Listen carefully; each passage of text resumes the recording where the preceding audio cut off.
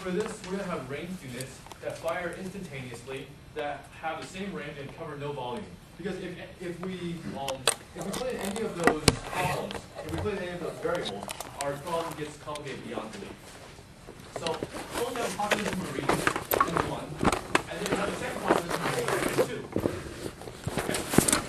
In this population, after a single volley hits, after volley 1, N1 will obviously deal N1 times D, where D is the amount of damage it can do, and N2 will deal N2 damage times D. Now the similarity stops here, because let's assume for a while that N1 is microed perfectly, and N2 is microed in the worst possible way. Okay? So how do you remember what perfect micro is? All right, what's perfect micro? Exactly. You shoot the most number of weapons for the longest period of time. So that includes, so conversely, that means killing as much of N2 as possible, while N2 is not killing N1 at all. So for reality's sake, let's say N2's damage is being evenly spread out through all of N1, so not a single unit dies, but N1 fires in such a way that it's concentrated on N2 units. So after each volley, we're going to have some number of deaths. So it's going to be, so let's N2, who suffered perfect micro, will have N2 minus N1 times D over HP. So we'll have, so this is the number of units still alive, while over here N1, we still have N1 units alive, because N2 had one worse possible micro and didn't kill a thing. So you can see the difference starts to happen for volley 2. Again, we're using the same exact units, because with the same exact units, we have the least number of other factors like, oh, N1 won't reload in time, or let's suppose dragoons have a longer range. So we won't deal with any of that and assume they're all in the same space. Okay? So N1, again, will deal N1 times D damage, and N2, this time, will deal N2 minus N1 times D divided by HP times D damage. So just in case any of you get confused, N1 is going to be population 1. N2 is going to be population 2. D is the amount of damage per marine, or whatever units. We're using marines because they fire instantly.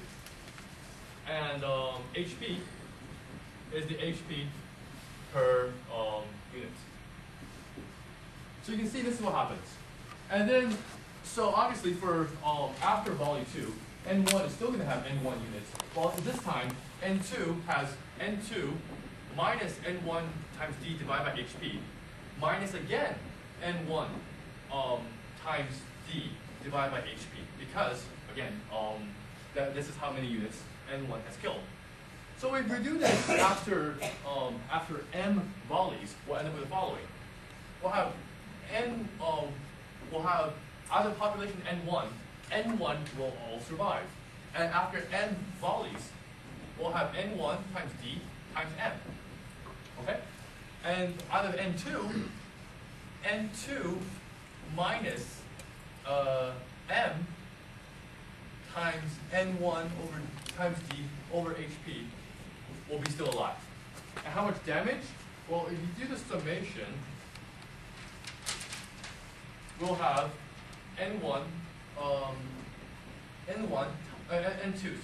times M minus the sum of M equals 1 up to N, like variables. From I equals 1, it's just the sum of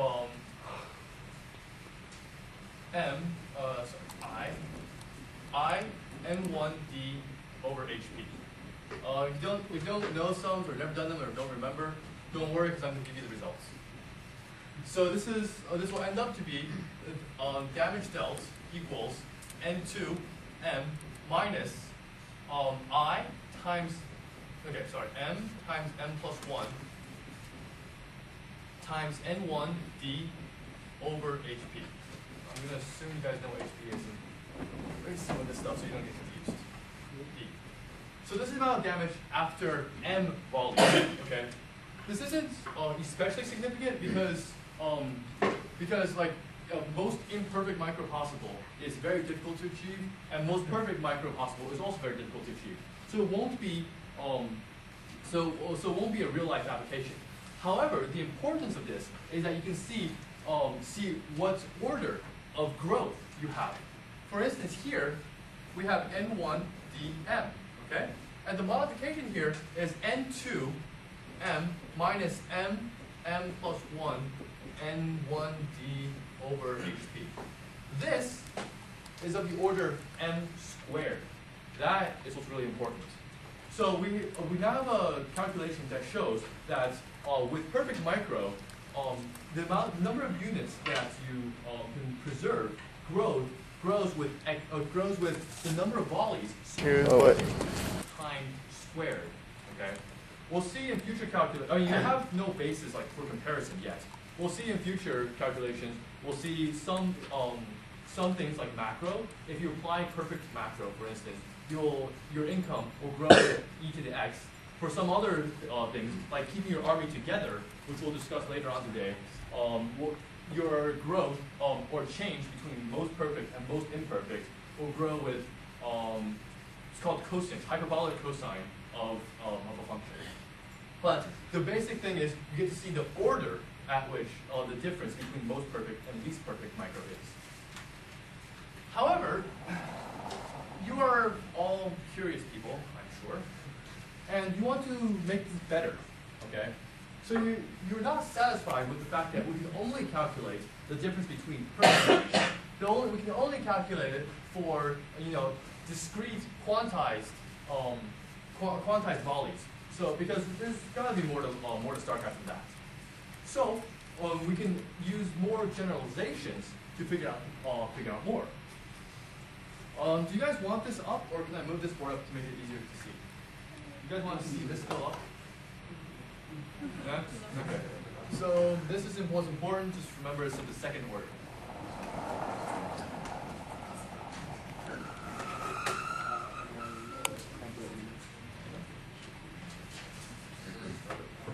This is what I like to call population dynamics.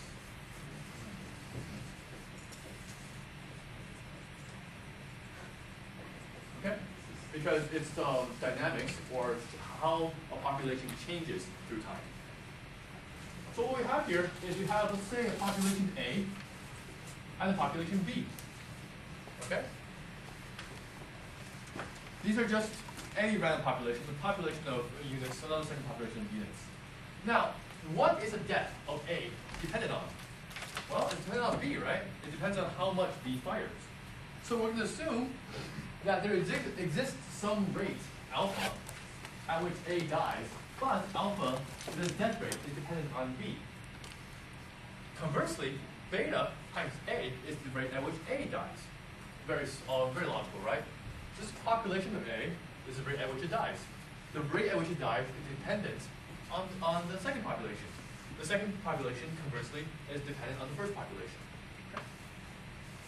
So, how much of A do we have left after time t? Well, A of t, are you guys all familiar with this notation, A of t? So basically the population A as a function of t. So how much A is left after some time t? Equals A naught, which is the initial population, minus the integral of alpha b dt. Okay? Alpha b dt is simply how much of b is left. How much of b is left, multiply the rate, and multiply all by time. So if we have, let's say, population of b goes like this, let's say. Let's just assume that's how the population of b goes. How much of A dies is just the area under B. Whereas most of you said these beds are calculus, so I'm assuming you know that. So, after this, but what is B? Well, we can write B as a similar equation. B equals B naught minus integral of beta times A dt. So now that we have a formula for B, we we can substitute that into A. A of t, A naught, minus integral of alpha times b, alpha times b naught minus integral of beta times alpha dt. And this equals A naught minus integral of alpha b naught dt plus integral of alpha beta a dt, second integral dt dt. Okay. This equals A naught minus alpha b naught t plus second integral of alpha beta a dt dt. Okay. I sort of rushed through the derivation of that, but the more important thing is to listen to what's coming up next, which is why we need to know this. Okay. A naught. What is A naught? Guys, what is A naught? Initial population. Initial A, right? What is B naught? Initial B, right? So, if we weren't taking calculus or differential equations or anything into effect, all we have is this term, A minus alpha beta naught times t, which is essentially saying, what's your initial population, multiply by, subtract how much of B kills in t time. So it's very simple. This is essentially what we had before. Now the complicated thing is the second integral of alpha beta a, which is actually not just a, but a of t, dt dt, okay? So how do we solve this equation? Well, there's two ways. One is by series, if you're really good at series. I'm sure none of you are. And the second is by differential equations, where it's actually possible, okay? The actual derivation of this stretches for like 3 pages, so I'll just give you the easy answer. If any of you want to see the results, I can show them to you and explain to you in person, but I mean, I'd be happy to, but you don't need to know for the purpose of this class. Yeah. But what's more important, though, is to understand what these numbers all mean. The integral, the second integral here. Okay, so if this is simply our linear, assuming no one dies, how much population is left? Well, not no one dies, but B does not change. So what is this? Well, this then would be this integral here would be the correction for how much of A did not die due to the fact that some parts of B died. So let's draw a picture to clarify that. This is A. And this is B. After time,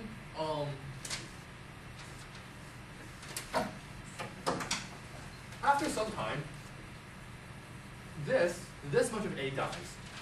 How much is that? Well, that's going to be alpha B times T, right? However, while that is happening, part of B also died. So, how do we account for the fact that, you know, during the time that these guys were dying, they were not shooting, okay? Dead guys did not shoot. So, there must be some correction to this death count to make up the real A of T. And that amount is our integral of second integral of alpha beta of A of T dt dt. Okay? So that's what's so important about this is although this is like a scary formula, it's simply the correction on which the amount of this that did not die is not firing on that anymore. And that's also why this is a plus sign and not a minus sign. So the answer is, let's call this integral C. So C equals negative A naught plus alpha B naught T plus 1/2 A naught minus square root alpha over beta B naught e to the alpha beta T plus 1/2 alpha minus alpha plus alpha over beta B naught e to the negative alpha beta T. Okay? It's actually a very elegant formula equation, It's just a little burdened with constants. Yes. Was this equation in the notes that you handed out? This was not in the notes. Okay. It is in the green. It is in the green readers though. If any of you has the green copy of the reader, then it's in the back, and so is the derivation for that matter. So you only memorize this, but we do need to discuss where these variables go. Okay. So we can see that the correction depends a lot on alpha over beta. Okay, this rate is it actually goes up. Alpha beta times t, square root of that, actually goes up as the death rates for each side go up. So let's just bring some examples for now. Alpha over beta, where alpha is the death rate of A and beta is the death rate of B. So if alpha is much, much greater than B, so for the case that alpha is greater than beta, it means that that population B is killing population A at a rate much, much faster. Okay? So B is killing A much faster, which means not much of B is dying. Okay, if not much of B is dying, then that means that the correction is not going to be very much. And I guess this term, actually for long periods of time, we can actually ignore the second term here because it's to negative alpha beta t, and this is just 0 for long periods of t. So we can actually ignore that. So the main formula is right here. Okay, and so basically we have population B, this initial condition. And so we have a comparison of these two initial conditions multiplied by how much of alpha is over beta, so how much more alpha is over beta, multiplied by e to the alpha beta t. What this means is as time goes on, this effect is going to get greater and greater. If we have t approximately equal to 0, then we'll know, and then we'll see that the correction is virtually 0 because this alpha, this A and this A cancel. This alpha beta and this alpha beta together cancel out to be alpha beta t. Okay. So essentially what happens is for very short periods of time, this does not matter. For long periods of time, this matters more and more. In fact, to the exponent. Okay. So if you get nothing else out of this, you get the fact that if you are expecting a long battle, then the fact that so this correction starts mattering a lot. You can predict how much of your army you expect to have left. Okay, let's take a different case. What if your population A naught, is much, much greater than B naught? Well, if this is the case, then we go back to this equation, B naught minus beta A, and this will mean that the battle is over very quickly. So if your population is much, much greater, then the battle is going to be over before this e to the alpha beta t takes effect. So we see that this is not at all linear. This means that the longer battle stretches, the more the correction has to be. And for a short period of time, we can actually just use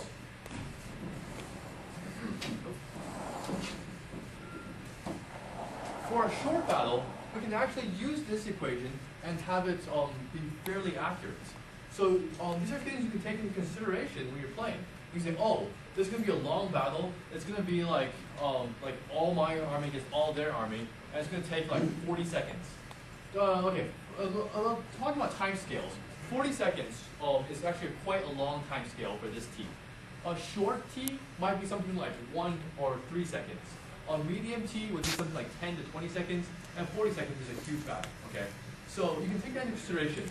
If you know how long the battle is going to last, you can see how important it is to have all of your army together. If all your army is together, then your A is going to be very big. A minus integral of alpha.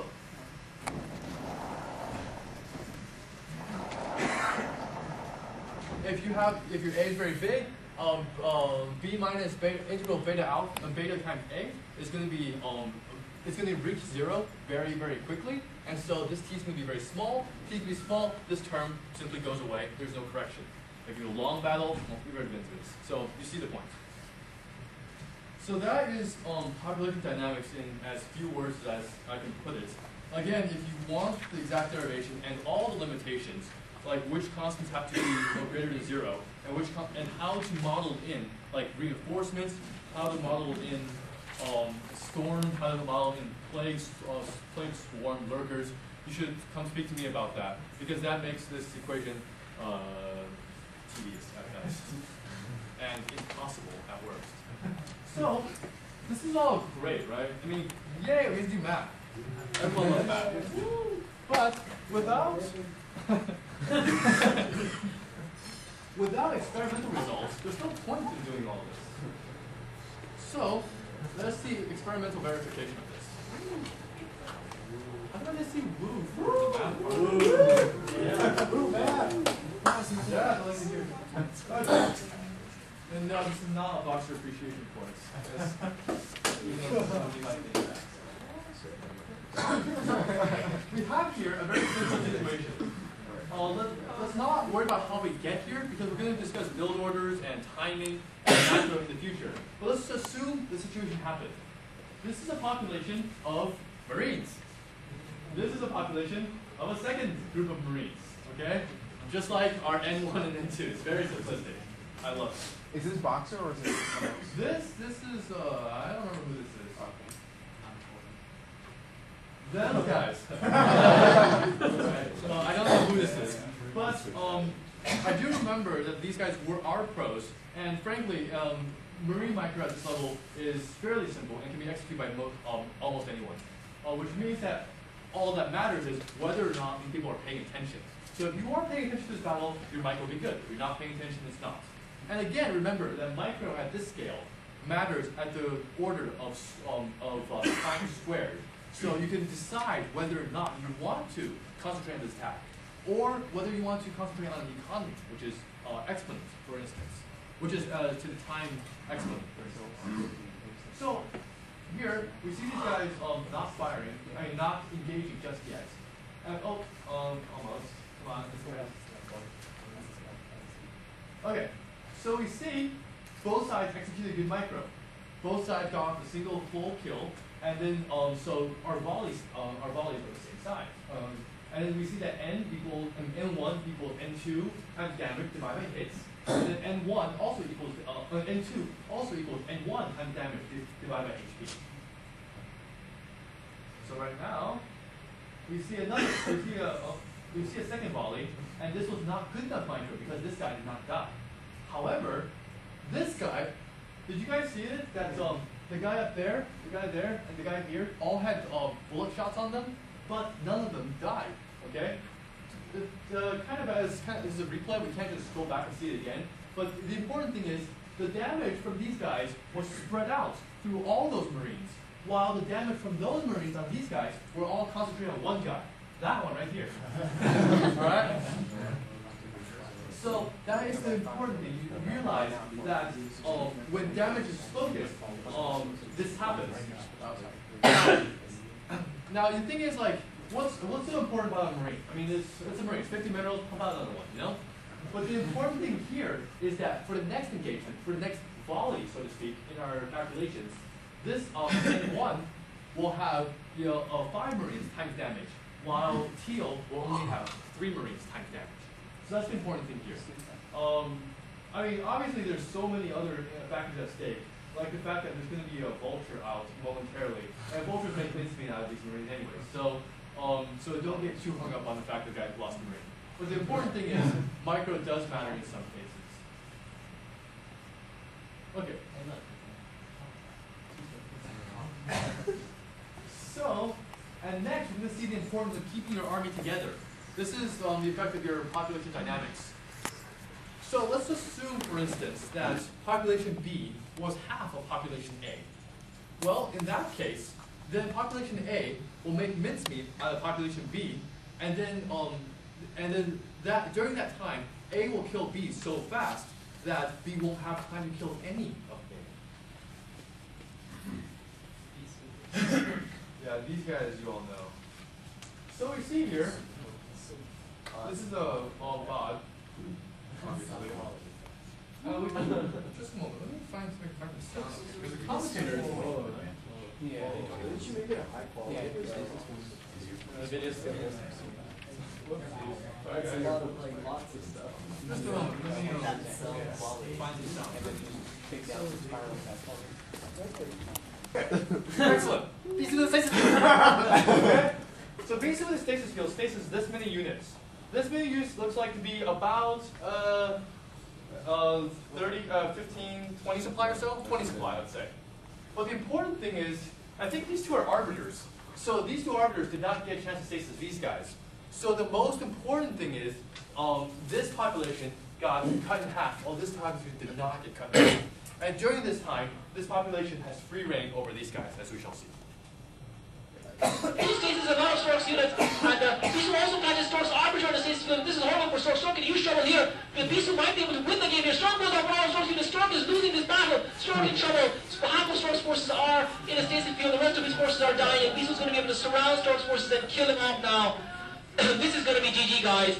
This is going to be easy. So we see, in a game that's like 40 minutes long, what all depended on was the fact that half the army was not there. Half the army was not ready for combat when the time arose. Okay, you guys can see this game in the future.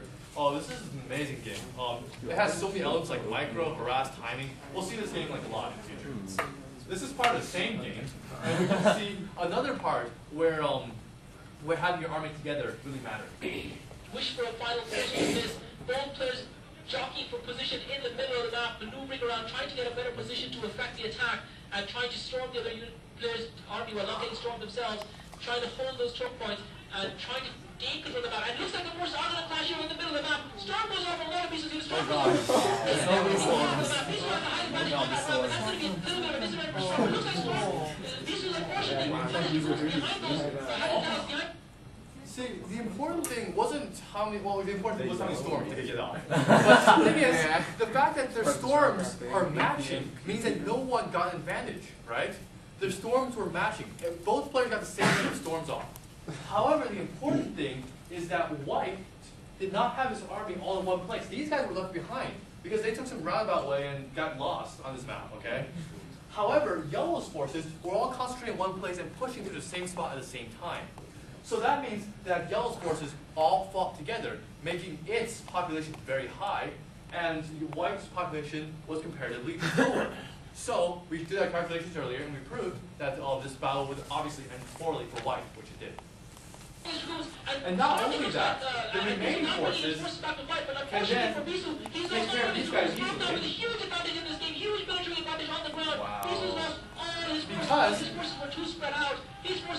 Because the first battle, he had numerical superiority, and that resulted in him taking fewer losses, and that results in the numerical superiority for the second battle, during which he will again take fewer losses. So that is why it's incredibly important to keep your guys' army together, and we have proved that mathematically. Okay.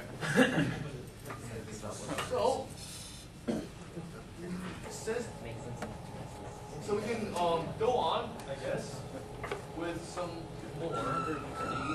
So any questions about either marine micro on this graph? I mean, on these calculations, or the population dynamics on the board at the back. Any questions? Do you want to do this? Yes. Do you want to film? You're right next to him. Oh, okay. The question was, how does n2 multiply by m? Okay. So how do you figure out how HP? Okay. So that's going to be the population at any time. If you just multiply the population, if you multiply the population by the number of volleys, then you'll get the total damage you'll deal. So what we'll have is the sum of from I equals 0, I equal 1, denoting the first volley, up to m, of n2 minus m times n1 d HP. Oh, sorry, I guess we have to multiply this by d, because this is how much damage it does. This is how many stay alive. So what we'll have here is, this is a constant, so it simply is m2 times m. Okay? And this, we have to, sorry, I keep doing this. It's different in my notes because the variables were different. I have my own notation. But in this, I gets added every single time. So this equals minus n1d over hp times sum of I equals 1 up to I equals m of I. And if you remember back to, I don't know what class, algebra 2, I guess, or something like that, the sum of I equals 1 to m of I equals, oh crap, equals m times m plus 1 over 2, okay? And we plug this back into here for I, we have this over 2. Sorry I made the mistake, but the important thing is, even with the 2 here, it's still of the second order. That's basically it. Anyone else? Yes? For stuff like shield regeneration or healing, Uh-huh. is it easier to factor that with damage dealt or as a separate constant factor at the end? Okay. How do we factor in regeneration into all this? Well, we have here, we simply denoted alpha as the death rate, right? But it can also be seen as the survival rate or replenishment or whatever. Or let's say we're fighting on a choke and the total amount of damage can only be so much. That also goes into alpha. So this constant right here, if you understand it completely, is very powerful in manipulating your equation.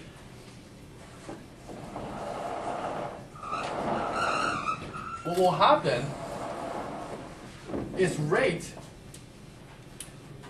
of this population change is no longer just alpha b, okay? Let's take this in a very, very complicated fashion. What if there's shields? What if regeneration? This plus alpha, okay, so in this case, we'll have to make alpha be negative because this is a population change.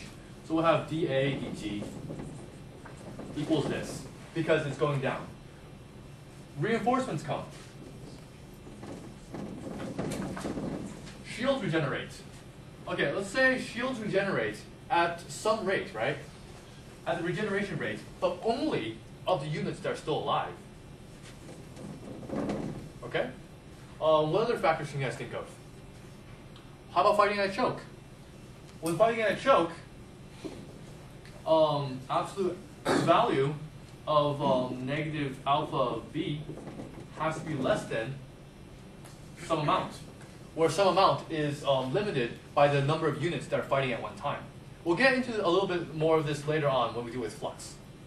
But you can see that careful changing of this rate here, rate of change. Our simplistic model only covered deaths. If we covered any number of changes, reinforcements, regeneration, or fighting a choke or whatever, we can manipulate that rate to reflect anything we want. Yes? Well, for most fights, is regeneration really feasible to include, or not feasible, is it practical to include regeneration? No, not really. So, I mean, if you, I can't just say not really, right? I have to show it somehow. I mean, through many games, you'll start realizing that the regeneration rate isn't effective. However, if you simply plug it into the calculation, you realize that R is a tiny, tiny, tiny amount compared to damage dealt. So if R equals something like 1/100th of alpha, then that's how it factors into the equation. Okay? So, I mean, because like, let's say we have like Zerg regeneration compared to like Zergling damage or something. This alpha is, I mean, this R is literally going to be less than alpha over 100. Because Zerg regenerates, I think, 1 damage point every like 2 seconds or so. And Adrenaline like full upgrades does 8 times 3 damage per second. So that's something like 48 to 2. 48 to 1, actually. Okay. So actually, for Zergling on Zergling contact, we have R equals alpha over 48. If alpha was augmented by something like Storm or Lurker Splash, then it's an enormous number compared to R. So you're right in saying that, in bringing that up. It's just that no one can say what the answer is going to be. But if they can show it, if they can prove it, then that becomes a good result. Of course, if any of you want to dispute this, you can either show me a calculation or show me experiment. In this experiment, we see that regeneration was very, very effective. And we'll say, oh, let's modify this a little bit. Because calculations always follow experiments. Okay. Very good question. Anything else? In that case, we can deal with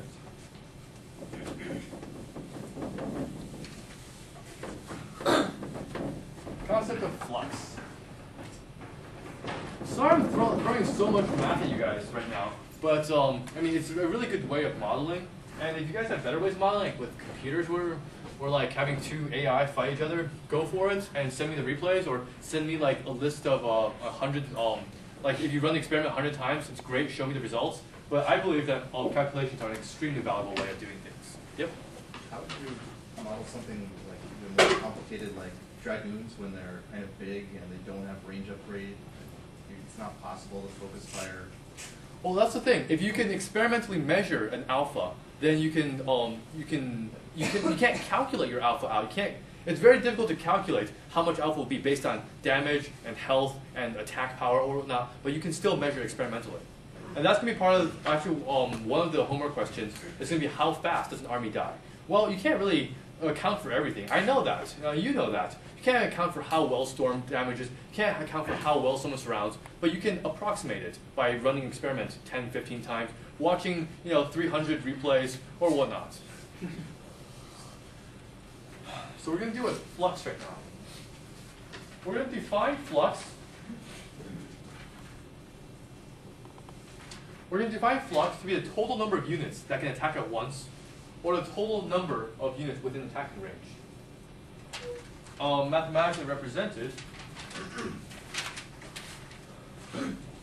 this is the integral of your against your damage. The integral of your damage as a function of the number of units you have, dA. Where A is the area from which they're firing. So let's say that let's say we have dragoons. Okay? These are all dragoons. I should probably use blue, huh? Because that would represent dragoons better. Sorry, that's the dragoons I see. Suppose they're all coming in and firing at some target. This is the target, okay? The back dragoons won't even get to damage, won't even get to the fight until something happens, until these guys die and they move up, or until they get range upgraded and they fire, or whatever. These guys won't even get to fire until they get there.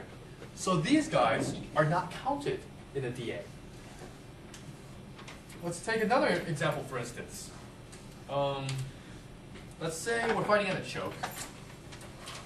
So this is Luna, okay? There's our choke. Let's see. There's 3 zealots. Yeah? There's a horde of Zergans right here. Okay? That's a horde, okay? And then this is the front line Zergans.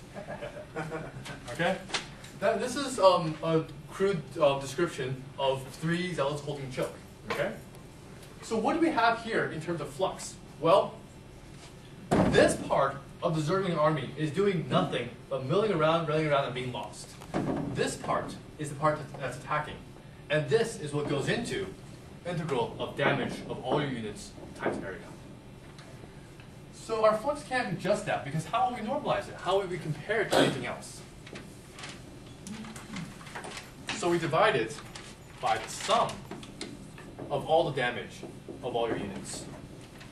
Okay, this is just very general terms. I mean, it's not very, again, you can't use this directly in any of your calculations, but this is basically the general form of things.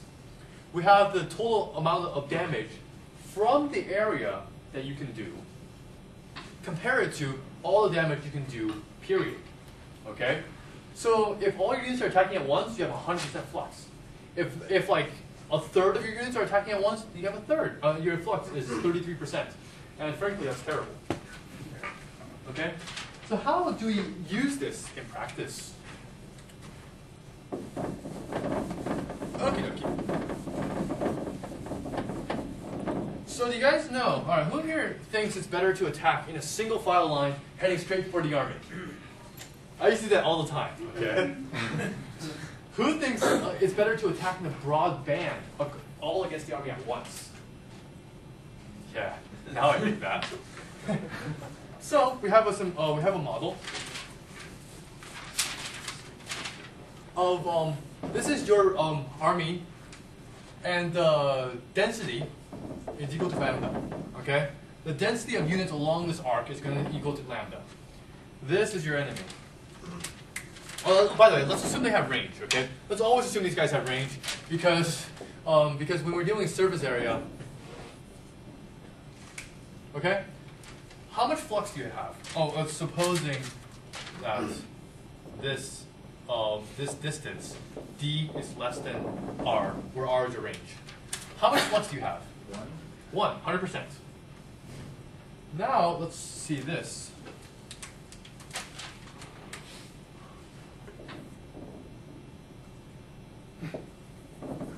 Okay, this is your army, and let's suppose this is your range. Okay, how much flux do you have? Well, 50? I'd say that's like 15. 0.15, you mean? 0.15, 15%. However, what's also important is to compare that to the flux your opponents have.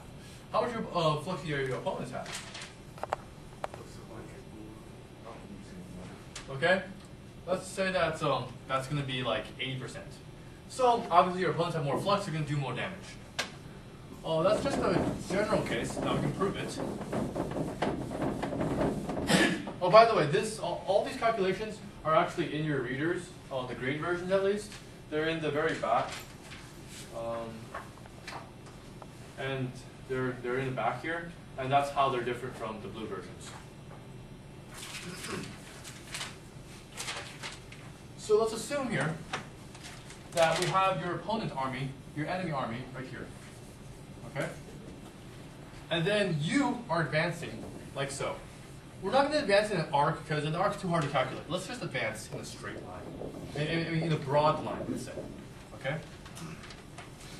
And let's assume you all have the same range. Okay? So, in these calculations, how much flux do you have versus how much flux they have? Well, obviously, when you're far away, if you're right here, neither of you have any flux. So as you move closer, we can calculate how much your flux increases compared to how much their flux increases. So we'll have the following equation. So let's suppose V equals dx dt, where V is the rate at which you advance. So obviously x will equal vt. Y, okay, and y here is how much of your army is going to be capable of firing. Y equals square root of 2r minus 2rx minus x squared. I don't really think you guys want to see the derivation. If you guys want to see the derivation, again, see me after class or see me during lab or flip through your book. Okay. Essentially, what we have here is your enemy's rate of flux increase d phi dt is going to be lambda v, because it makes sense, right? As you move more and more of your army into their range, they're going to have, well, lambda times v, whatever v might be, of their army attacking, and of course this divide by total amount of army they have total. Your rate of d phi dt is going to be r minus x over 2rx minus x squared lambda v. And it can be shown that this, well, of course, over total army again. This number is greater than this number for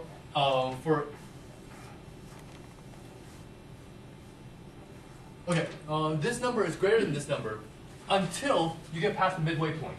So if your range is D, then everywhere until you get, so when your distance between them is D over 2, when the distance between your army and their army gets to D over 2, that's when your rate of flux increase starts decreasing compared to his.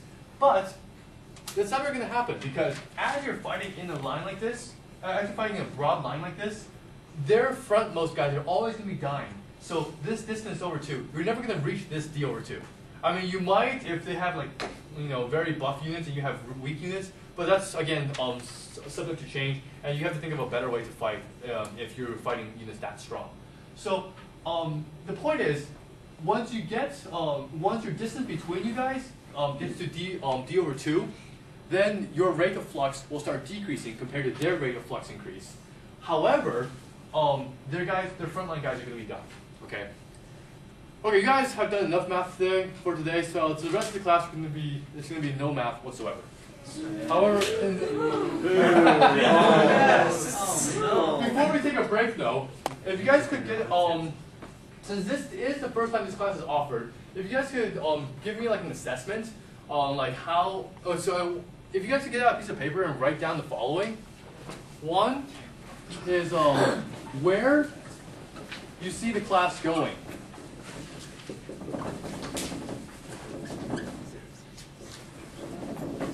Where you see the class going, and is it somewhere you want to see it go? Okay. First thing is where you see the class going, and where you want to see it go. Second thing is more theory, or more calculations.